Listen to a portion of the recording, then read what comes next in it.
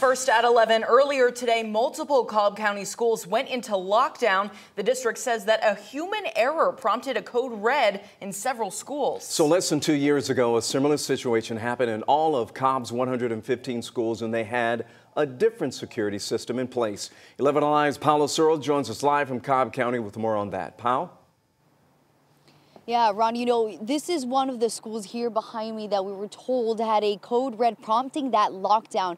Now, human error or not, parents tell me they're frustrated because something similar happened less than 2 years ago, as you just mentioned. But, I spoke with one mom today who tells me her son was texting her through it all, making her heart stop.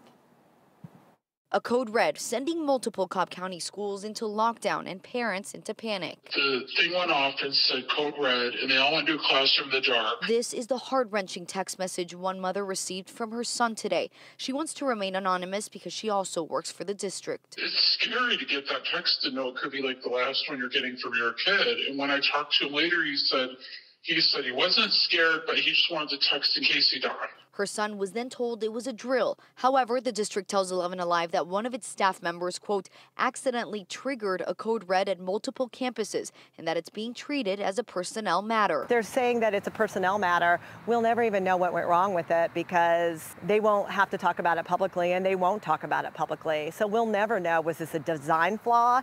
Was this a problem with training? For parents like Heather Tolley-Bauer, this is deja vu. Different product, different company, same problem. Less than 2 years ago, the district's then $5 million security system, Alert Point, triggered a lockdown at all Cobb County schools. The newer system, installed in the fall, Centegix, cost the district nearly $3 million.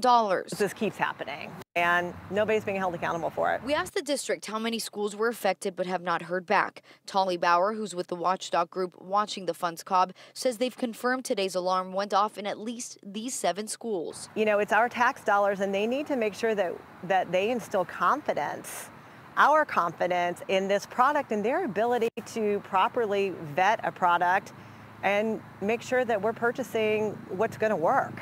Now, guys, we did reach out to Centegix. That's the company that has the security system in place here in the county. And it tells me in the last 30 minutes or so, the company it tells me it's a crisis alert solution, does enable authorized people to send out alerts to several locations. And it also reiterated that there was, according to them, no malfunction to the system, but that this was due to, again, a staff member in the district.